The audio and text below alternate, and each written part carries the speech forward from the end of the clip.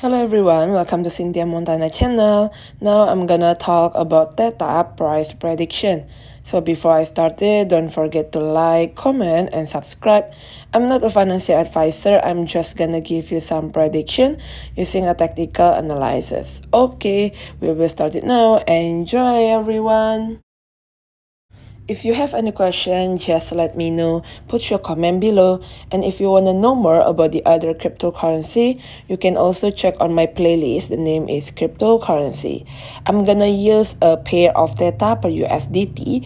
Theta is trading inside a descending channel. The bulls attempted to push and sustain the price above the resistance line of the channel on the June 4 and 5 but failed. This suggests the bears are defending this resistance aggressively.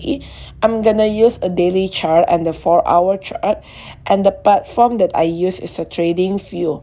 Basically the combination between the moving average, the trend line, RSI stochastic, also the Bollinger Band.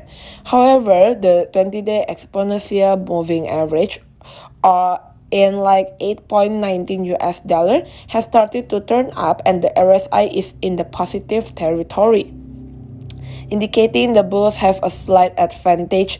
If the Theta per USDT pair could rebound off the 20-day exponential moving average or EMA, the buyers will make one more attempt to people the price above the channel. If they succeed, it will suggest the downtrend could be already over.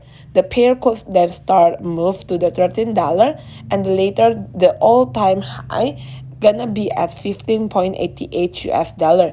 This bullish view will invalidate if the bears sink and sustain the price below the 20-day exponential moving average, or we call it EMA. Such a move could result in a decline to the $6. For the 4-hour chart,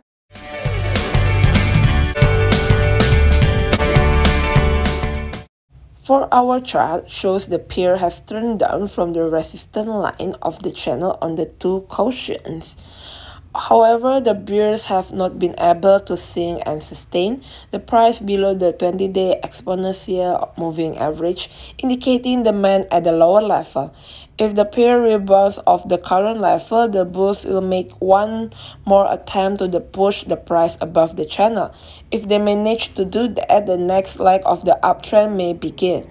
On the other hand, if the price breaks below the 20-day exponential moving average, the pair could slide down to the 50-day simple moving average or SMA. A break below this support will suggest the start of a deeper correction. So this is all about it. Don't forget to like, comment, and subscribe. Thank you everyone. Have a nice day. Bye-bye.